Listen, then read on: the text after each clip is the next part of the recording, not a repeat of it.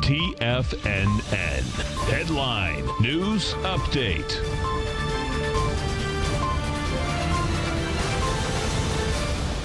Welcome, folks. We have the Dow Industrials down 158. NASDAQ is down 75. S&Ps are off 26. Gold contracts up $7, trading at $1,511 an ounce. We get silver up 24 cents, $17.76 an ounce. Light sweet crude flat, $52.63 a barrel. Notes and bonds. You get the 10-year up 4 ticks, 131.21. 30-year up 2 ticks, 164.15. And King Dollar up 179 ticks, trading out at 99.153. The euro is at 109. The yen is at 107.17, and the pound is out here at 122 to 1 U.S. dollar. If we take a look at these S&Ps out here, folks, you talk about volatility. You have it in spades out here, and there's so many different, basically, well, the selling is pushing the S&P down. News stories are basically getting this thing to go back and forth 10 to 20 points at a time in about a heartbeat.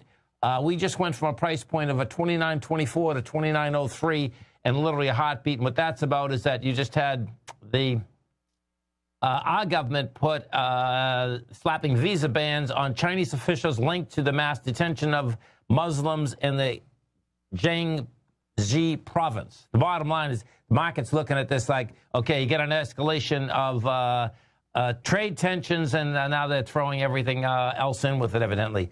This is Mike Pompeo has called this the stain of the century. So bottom line is that they're opening up a lot of different fronts. That and the content, so that came across the tape, and that is what just took that S&P down.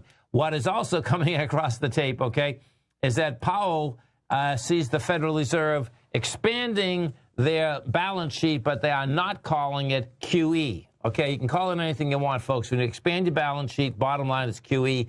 What that's all about, what that's going to be all about is that you can see the repo market. They had to extend and pretend inside the repo market. Now the bottom line is that they got to get more money into the system. Take a look at the S&Ps out here. What you have out here, you still got a potential ABC structure down, and your S&Ps. You have the expansion of volume out here today. We've already done 61 million. Yes, they only did 60. Bottom line, it's going to make the run for the B point, which is 284.82. Right now, you're at 290.61. Stay right there, folks. Next 60 minutes trading coming back. And guess what?